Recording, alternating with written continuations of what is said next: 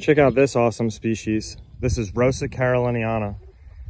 Watch these bumblebees, how frantic they get when they rummage around inside these flowers. It's really cool to see. You can hear the buzzing around here.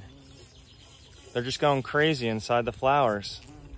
And over here, in a few minutes, I'll show you Rosa virginiana, and we can try and compare and contrast some of the differences.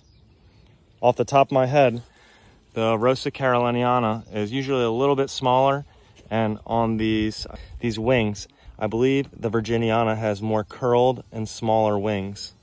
Let me pull a leaf off for you to see. And we'll go examine that one in a couple minutes. This is Rosa virginiana, or Virginia rose, and check it out.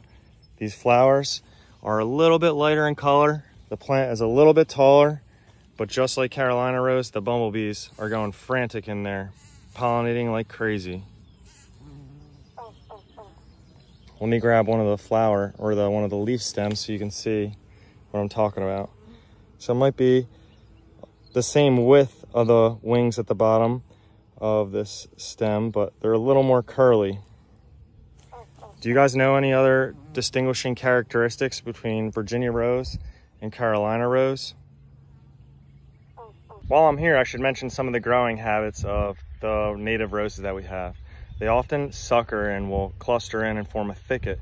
So if you have an area that you're trying to cover up and form a dense thicket of these nice roses, it'd be a great spot. They like full sun, they can tolerate wet feet, they can tolerate dry conditions. They're just a great species, and the pollinators absolutely love them.